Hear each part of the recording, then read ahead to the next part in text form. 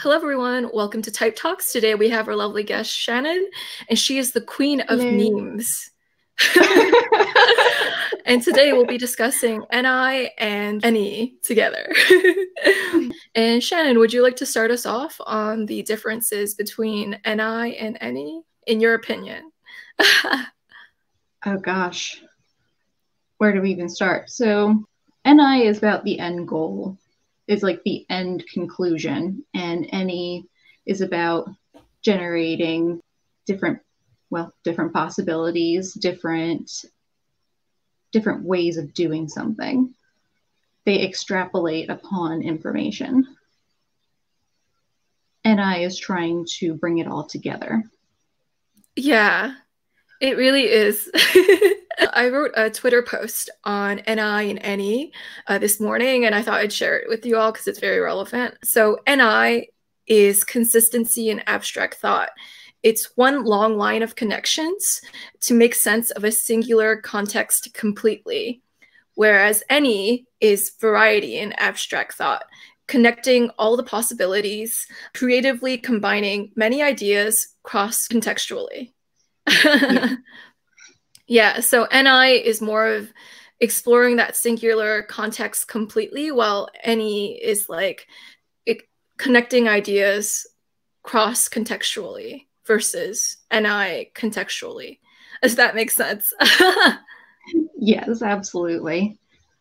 Yeah, you guys are trying to find the one central point that connects everything on one subject, or just in a room full of something going on, where NE's looking at all the pieces and going, what else could we do with this? What else could be happening here? NE is looking at all like the what ifs, like, you know, you can do this and you can do that. These make sense together. It's all remixing ideas. It's like mashing up ideas, or as you call it, Shannon, like twisting ideas, rearranging ideas. Extroverted intuition is all about that. You talked about Dario Nardi and how he defines NE and NI according to his brain scans. Could you let us know a little bit about that, Shannon? Yeah, sure. I found this incredibly interesting when I was looking at his works. They did the scan of people who, had Savior NI and people who had Savior NE, and both of them had the same thing going on, of their entire brains were being activated and like making all these connections. Like their whole brains were lighting up in the same way, but NI was operating at a slower, more meditative state, like a rate in which it was processing. So it's really slowly synthesizing all those points, all those connections that it's observing. And NE's observing that as well, but it's happening a lot faster. That is so incredibly true. I've had a friend call extroverted intuition a bunny, while introverted intuition is a tortoise. So like extroverted intuition is a little faster, and it's like a popcorn maker. So any extroverted intuition is quicker, whereas NI is a bit slower on average. Not everyone, but like it'll kind of be like a slow cooker. And that doesn't mean like slow, like don't get it. It means like they're really sitting there taking their time, like really putting all these pieces together. Whereas NE, like they're just instantly seeing it and keep going. Yeah, it's not coming to that like synthesized conclusion so much as it's just gather, gather, gather, go, go, go, go. Yeah. Extroverted intuition really is gather, gather, gather, as Dave Superpowers puts it. And introverted intuition, in Dave Superpowers' turn, is kind of like organizing, for lack of a better word, perception into this singular thing. I've seen all this data, so like, how am I going to? What are we going to do with it? How do we like turn this into a plan? Yeah. I think maybe even NI has a focus on unification. So because it's organizing, it's taking perception and putting it in, as AJ Renth puts it, a convergent manner.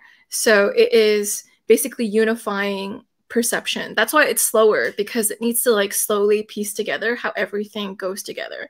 NE is more, like Strength puts it, divergent. So it's like dividing and it's becoming increasing in breadth. And it's really brilliant in the sense that it connects two or more unlikely ideas together. So they just effortlessly do that. Like, I'll talk about something, Shannon, and you'll connect it to Inception, or you'll connect it to something about 5 acupuncture theory, or even like another theory that I've never heard of, and then it blows my mind with your creativity. Thank you. Yeah, that's kind of another difference, like, that you made me think of. NI goes like really deep on their one subject, like taking in all that SE data, like into the one subject or the one goal. Like MBTI, I will read everything about MBTI and take all of that in and like put it together into my vision. Where with me, with NE, I'm actually jumping between a few different topics, but I see like that, and intuition is kind of broad and generalized, right? A little bit abstract, empty in a sense. So, but us with our intuitive brains, we kind of naturally like see what parts are relevant and what aren't. So, I mean, with me as NE, I'm not so concerned about like filtering that. I just see it and connect, like, here's something alike here. So I use those different subjects and see those like connecting points. That is so fascinating. And you mentioned something about end goal and NI. And I just like to mention how NI has an end goal when it's paired with a judging function. So when it's accompanied by like FE or TE, because NI is singular plus a decision-making function, it'll generate like this end goal. But NI by itself is perception. So it's looking at how to make sense of things conceptually. Yes. Yeah, Shannon. Yeah, like you and I could walk down the street and see like an empty space, and I could sit there, for months and think about like all the different things that would go in that space while having no clue what's actually going there. And you'd look at it and be like, they're going to build a house there. Yeah. If it relates to my NI, like what I am generally wanting to understand. You also mentioned, Shannon, about how NE is an experiential learner. So I thought maybe you'd go a little bit into that. Yeah, this is kind of an interesting thing. Because NI is people who are savior NJs, like have that savior NI that's always paired with some sort of extroverted decider function. So they have more access to people and like things going on outside themselves in that context. And they are also generating like a lot of their NI from SE that they're taking in. So that's kind of how they pull it. With any, especially if you're like savior NE, those functions are lower for us. So, and NE doesn't exist in time. It's not thinking, I mean, we do think out to the future, but we're not thinking how does something like consecutively play out in the future. We're just thinking about possibilities and connections and all that. And the savior introverted decider that goes with that also is not like reacting in live time or concerned with others around it. So we're a little disconnected from that. So despite all our idea generation and all that, we don't always connect things the way as to how they apply in reality necessarily. That can still take us a while despite how quick we are. So sometimes it really takes like going out and trying things, like thus kind of seeking out that novelty and trying things, or just having experience before we really understand it, like, and understand it on a new level. Like, oh, this is what this is. Okay, I've been thinking about this and now this makes sense. And it's not like SE, because SE thrives on being in an experience. For NE, it's not about being in the experience. It's not even that much about the experience so much as the thoughts that generate and connect when we're in the experience. It's providing that context that NE is naturally missing. You're not really thinking about like the physical object itself, but the possibilities that spring from it. Yeah, I love that, Shannon. What are some differences you notice between us? You take your time. I mean, I noticed that you you sit there and take in whatever is happening around you or what other people say to you for a bit and then come up with a conclusion. Whereas I'm just spouting out, hoping somebody responds, or summarizing. I do summarize what they say sometimes, but I'm just nonstop spouting thoughts, like word vomit almost. Like I've had a friend call it before, any avalanche. So it's like when any user just has an avalanche of ideas that they send you, and then I get like walls of text. It's like a signature that you guys have because I get it from you guys a lot. And actually you sent, it's very brilliant too, by the way. Like it's an avalanche of sheer brilliance. Shannon also was talking to me about the differences between NI and NE through text, and I'll just post that below too if you want to read about it, which is what we're just talking about, but said in an avalanche form. So if you want to know what we're talking about when we say like any avalanche, you can just view the bar below. Yeah. I feel bad sometimes because I know it's a lot and I know it's intense, but like I'm actually processing as I'm doing that. And sometimes even if I sit and wait and write out a whole bunch of stuff and then pause and like edit it before I send, I'll still send it and be like, oh, but that makes me, there's so much I didn't need to say, or there's so much more like I need to add to that. And it just keeps going with my brain. When you revisit something, you're like, but I could have said this and I could have said this. Mm-hmm. You're just adding and adding, gather. I can even come off as quiet sometimes because I'm trying not to overwhelm people, or if I know like it's not, I can't just talk, then I'm still sitting here like thinking of 500 million thoughts. Wow, 500 million thoughts. So I think like with any users, by the way, Shannon's an ENFP, if I forgot to mention that.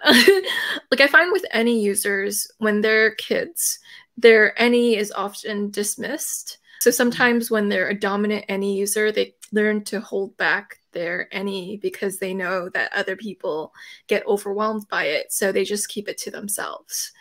So I notice that trend with some NE users. They just learn to be quiet because they're not allowed to like rapidly idea generate because it's received poorly. So that's why they seem quiet sometimes. It's not because they aren't doing that. It's just that like sometimes your environment literally doesn't allow it and you're so used to it. So I have to like dial that down, hide it, and then sit there and like try to come up with, basically pull up my demon ST almost. So you get this like very slow, quiet, awkward ST out of me almost. And I think that can really throw people for a loop in terms of my typing. Or just because, you know, I say things that are insightful, which is kind of a thing stereotyped with INFJs. And well, I'm an NF. We all do that. NE can be insightful in its own way too. It touches on the big picture, which is just what intuition does. So by nature, it has an insightful quality. NI isn't the only thing in the world that can be insightful. So I agree with that too. What are some common stereotypes with NE? Mix it up with the idea of SE a lot. Yeah. Could you expand on that and how they mix it up with SE? Well, it's not like people who have Savior SE don't think about like abstract concepts and can't enjoy a good philosophical conversation. And they generate ideas as well, but it's not in the same fashion. I mean, to me, it's obvious because one is very in their body and in the environment and concerned with the environment around them. And I don't mean like the global environment. I mean like just the room around them. And the other is just oblivious to it. Yeah, that's interesting. It's like SE can relate to a lot of stereotypical NE qualities because people mesh those two things together. Yeah. But like the difference is SE is like hyper aware of what's going on around it at all times, and NE is oblivious to what's going around it. So and even though they can see different possibilities and ways of doing things, they still are more succinct because of the sensory, like that savior sensory. And I find they can often, like, we start off, when I talk with them, we'll start off having a lot in common, and then over time they get very annoyed with me. because I can't SC, I can't just get to the point, or I'll totally just walk by and miss something. It's true. I've also pissed off my fair share of sensors through being oblivious to like caring about day-to-day things. So that's something like that sensors really kind of judge about me, is my indifference to day-to-day stuff. I get a little like, I don't know, I feel a little bad sometimes because like sometimes they think I'm doing it on purpose and I'm not. Like I think I'm trying to be deep when I'm really not. I'm just, or poetic or something, and I'm actually just asking a question, but I'm asking a question in intuitive language. I don't know how else to ask it. Or like they think I'm just like blatantly ignoring the sensory to like be difficult, or because I don't care or something, and that's not it. Or I'll know they're asking me something or pointing out something at the sensory and I don't know what it means. So like I just end up staring because I'm waiting for more like context or like comparison to show me what I'm supposed to be like noticing, or what I'm supposed to like be understanding about what they just told me. Yeah, so that communication barrier comes up with like SE leaders being very like succinct and like straightforward with what they see, like what it is what it is SE's motto. And then NE is like, but what if it's like this? Like, and then like the SE users like, are you trying to be difficult? Like yeah, so much so. Yeah, but it's just like how our brains are wired. It's like we're kind of helpless to that in some extent until we learn how to adapt to another approach. But yeah, I feel like those situations should be met with kindness, because it's like, it's not like you chose to be an intuitive. It's not like at birth you had a selection screen and it was like, do you want to be an intuitive or a sensor? It's like you had no choice in that. Right. So it's like for there to be grace when you're different than someone because you were born in that way and like it wasn't your fault. And it's also like you have gifts too to bring. I think we often, especially before we go into typology and like really get into it for years, I think we often underestimate how different everybody else is around us. Like every single one of us is a very separate universe that we're interacting with. And some of the things we do look alike, but what's actually happening is not the same at all. And what they're seeing, not the same at all. Wow, we're all separate universes. That's so beautiful. So NF of you to say. Oh, thanks.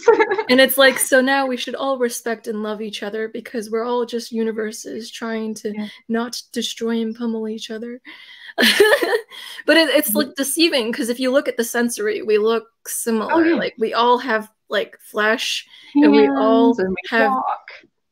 Yeah, we all walk, and we all need like food. We all get mad at things, you know.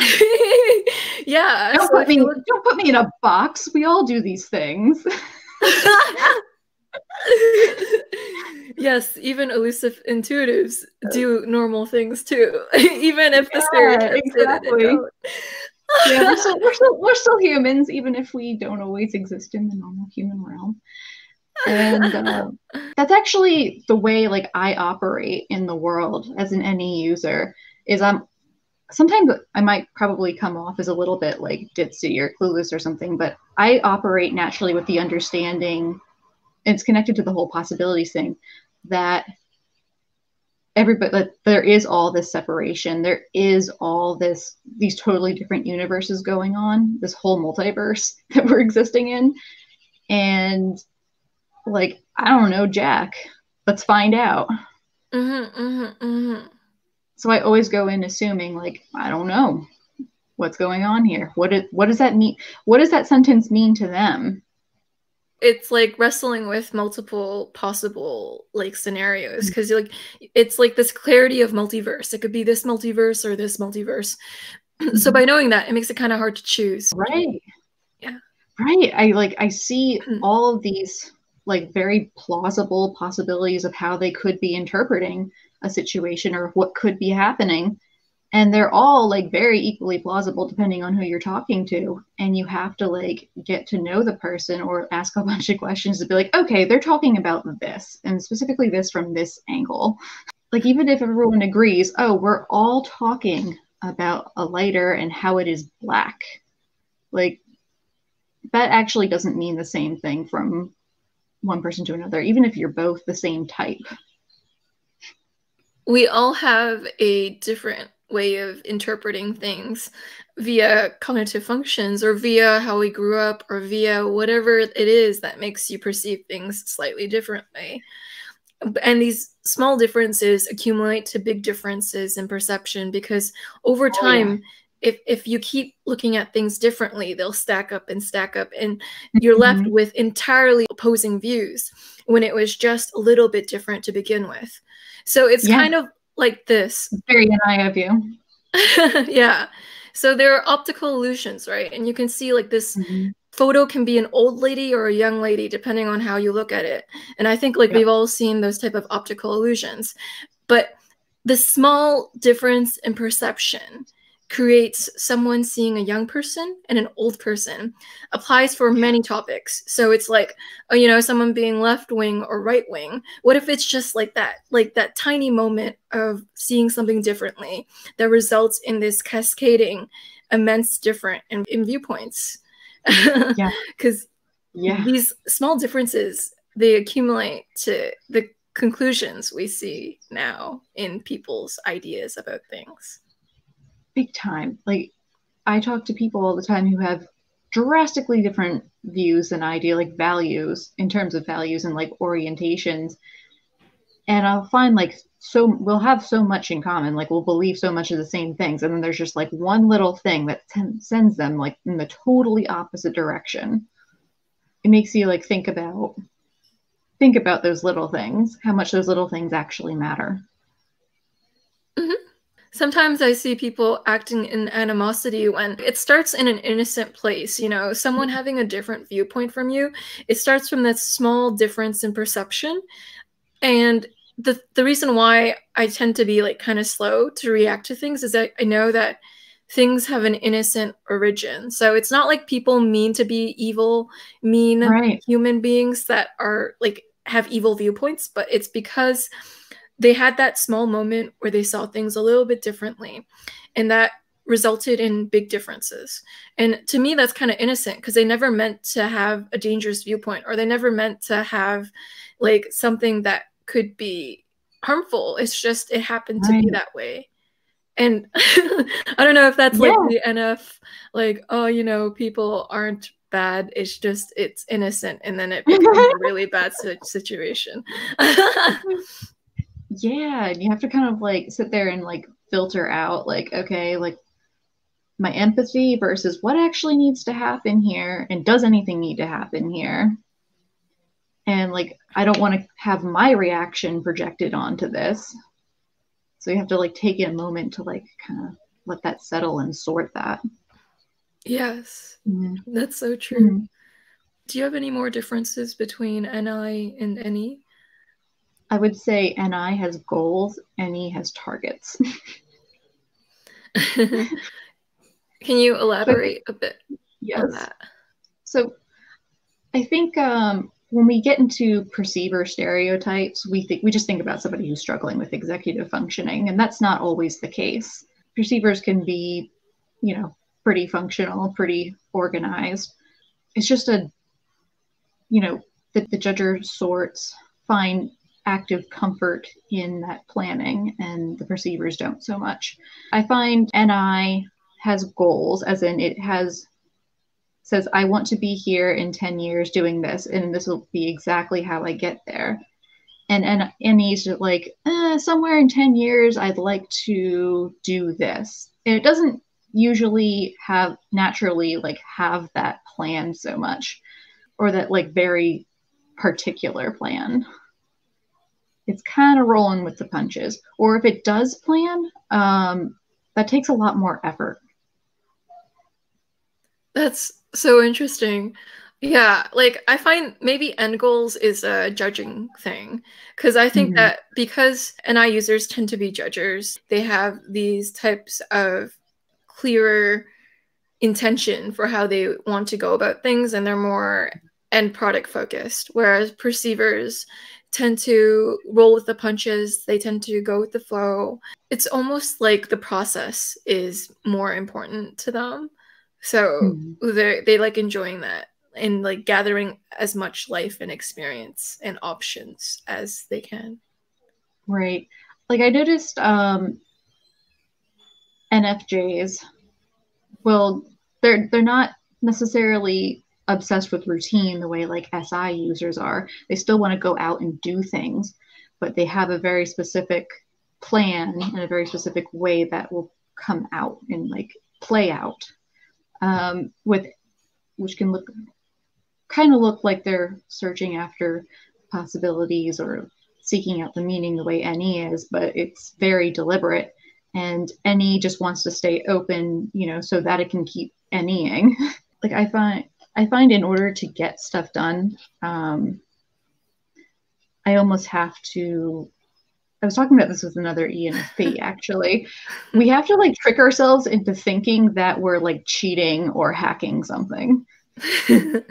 because NE likes to figure out different ways of doing things and different ideas. Otherwise, I do not stay on track. It's kind of making it fun for you, so you stick to what you're supposed to be doing. Like with my baby ST, I sit there and figure out how can I like write this essay while also doing sit-ups and like talk to somebody. I wonder if all that's in like one. TE too, because you're like, how much can I efficiently do this? Like, how can I plan efficiently to do this?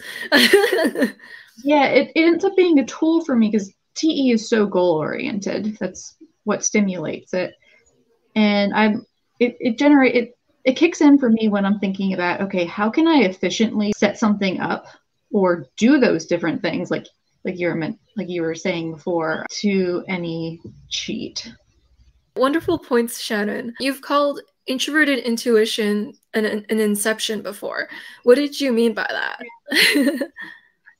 So the way I was trying to get in, like, empathetically imagine how it was for you guys, because, yeah, I noticed with INFJs and ENFJs, you guys kind of like sit back and take some time before you like react to a situation or like assert your insights.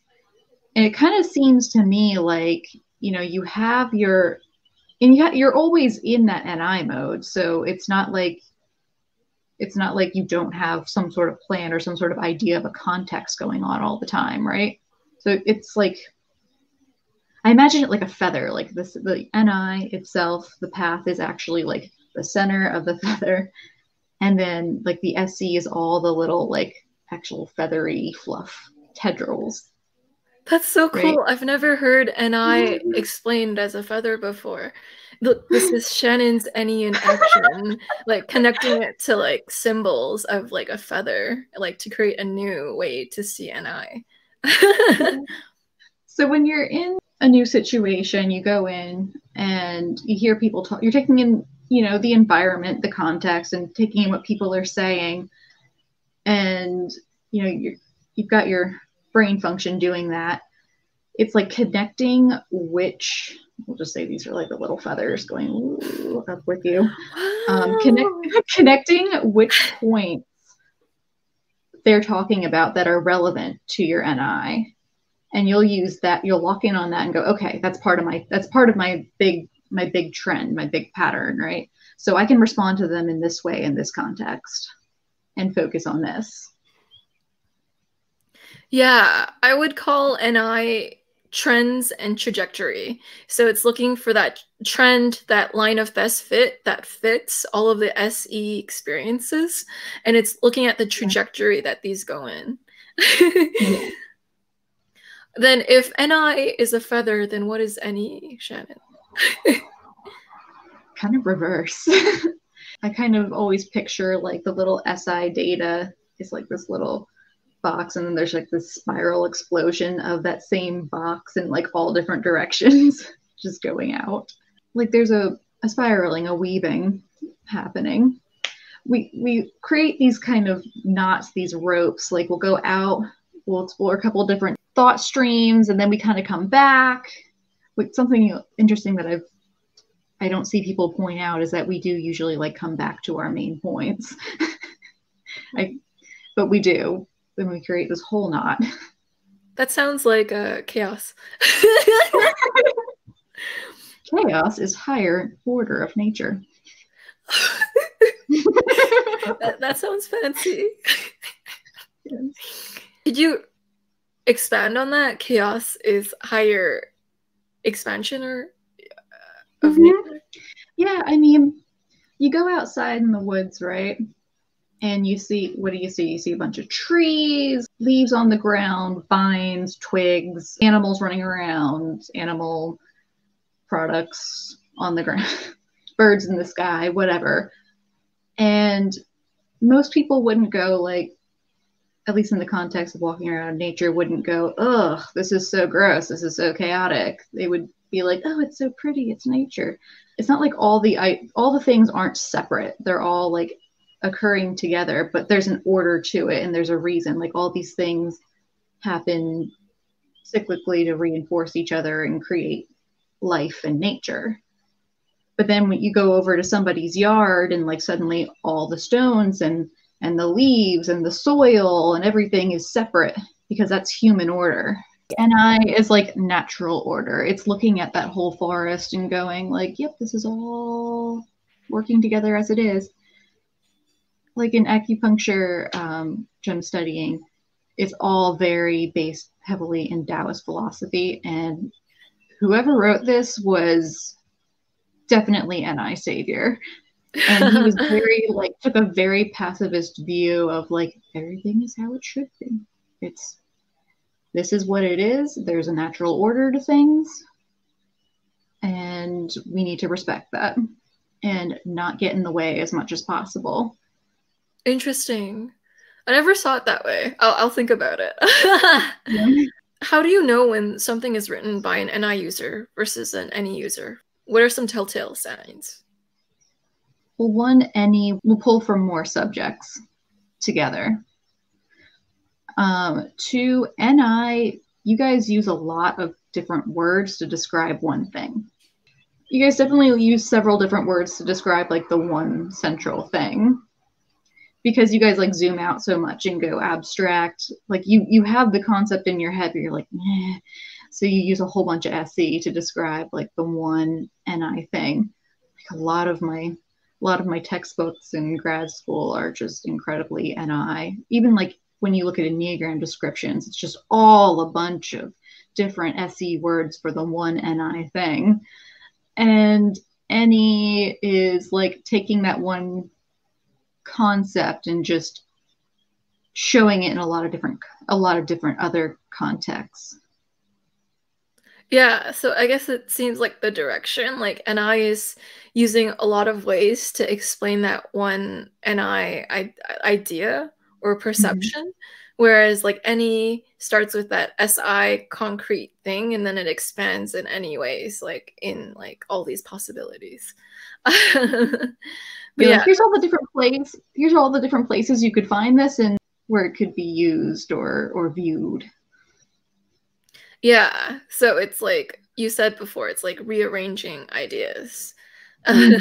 It's taking this one spot and rearranging it in a billion different ways. I've heard it described as like you have this one spot and you're shining a bunch of spotlights in like different places. You're like possibility here, possibility here of that same SI point. Whereas like NI is trying to explain the holisticness of this NI idea. So it'll like it's taking all of these different ways to explain this overarching thing. Mm. So it's like if I explain all the SE, then you can connect all the SE and arrive at this clear NI point like I do. NE and NI users normally confuse themselves for each other, Shannon. So I was wondering, in what ways do you differentiate how they come off? I find they can get mixed up. Like sometimes NE people will confuse themselves for NI, or other people will confuse NE users for NI because what they're thinking constantly about abstract things, and extrovert intuition isn't necessarily an extroversion that has to do with the immediate world around them or even people. It's not people oriented. So it feels more introverted, even though it's so energetic and extroverted in its orientation. They know that they have intuition. So they'll start to think, oh, like a very intense inner world, introverted intuition, right? And even when you talk to when Annie and I talk together, like they really can start to bounce off of each other and think a lot of the same things or come to similar conclusions mentally. But at the end of the day, NI is like synthesizing and all its information and trying to create this accurate foresight of what's going to happen so it knows what to do. And NE is just trying to extrapolate upon any known information and create new avenues of ways to go. Cool, Shannon. You also said like NE appears more scattered brained, and like how do they appear? Like what is like the obvious differences, like the really obvious differences between NE and NI? Yeah, even when we're talking at a normal pace or kind of quiet, we're still very scattered in our thoughts and our reactions. Our speech pattern's still very and it'll just keep going and going and going and going. Where NI wants to be more concise and is naturally more organized. It'll even stop itself if it sees the stream of where it's going and go, oh, nope, that's not what I wanted to say.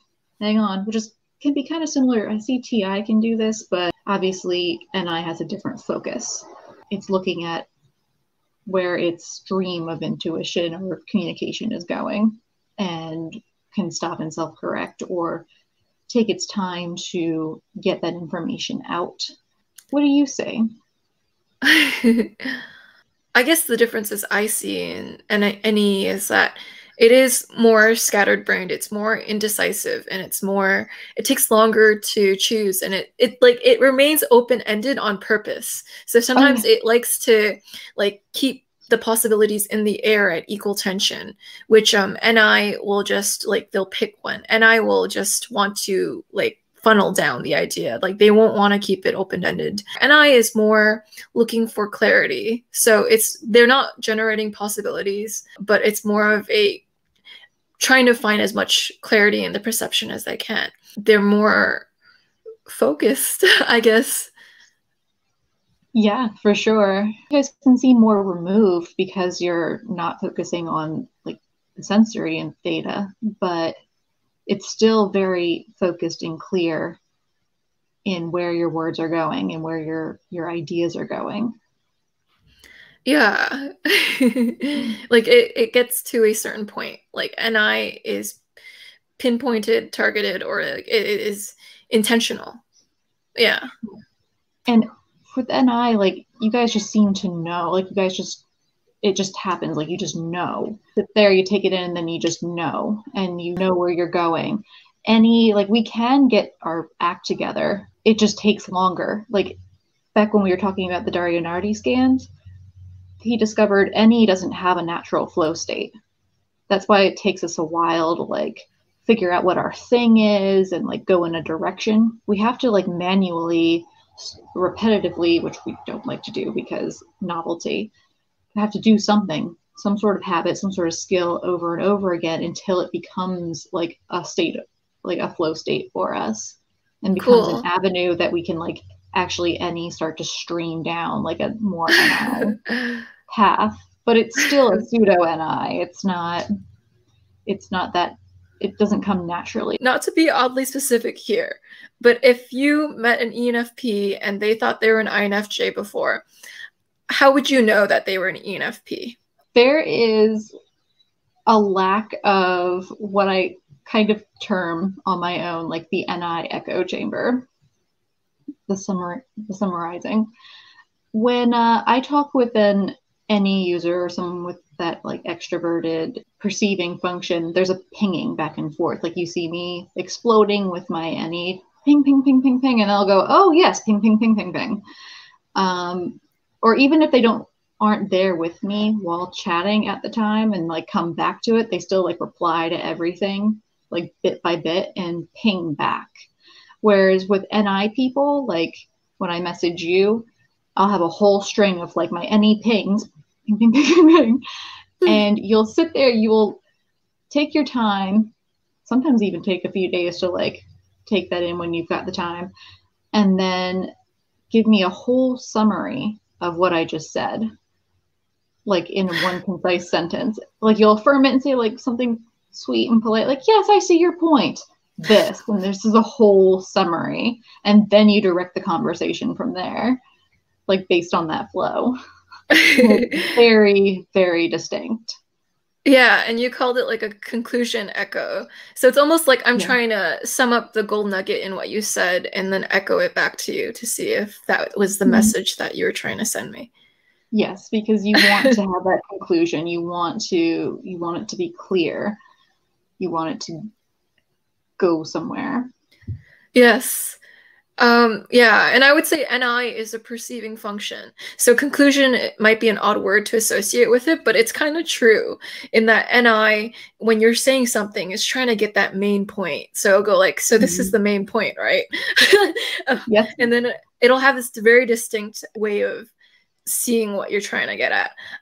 Whereas NE will just ping back with you, and it'll be like this continuous, like faster and faster ping together or something. Yep. Very much so. Amazing.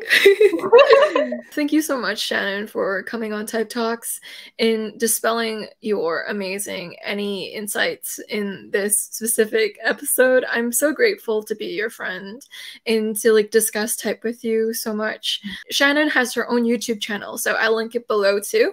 I've made some videos to help her kickstart her channel, but she's going to make some individual content too on 5-element acupuncture and how it intersects with typology. So yeah, stay tuned with her. And if you like this video, like and subscribe. And thank you so much, Shannon, for being such a lovely guest. You have such like creative ways to put concepts. Like I never thought about SE and NI like a feather before. So like, thank you for broadening my ideas and broadening my world. You are like amazing. You are fantastic. If you made it this far, like you have an amazing attention span or like dedication to the show that is admirable. So like, thank you a million times too. Yeah, I'm just so happy to talk with you all and to talk with Shannon about all these things related to type. Thanks for having me, Joyce. Yeah, I'm so glad. Bye, guys. Bye.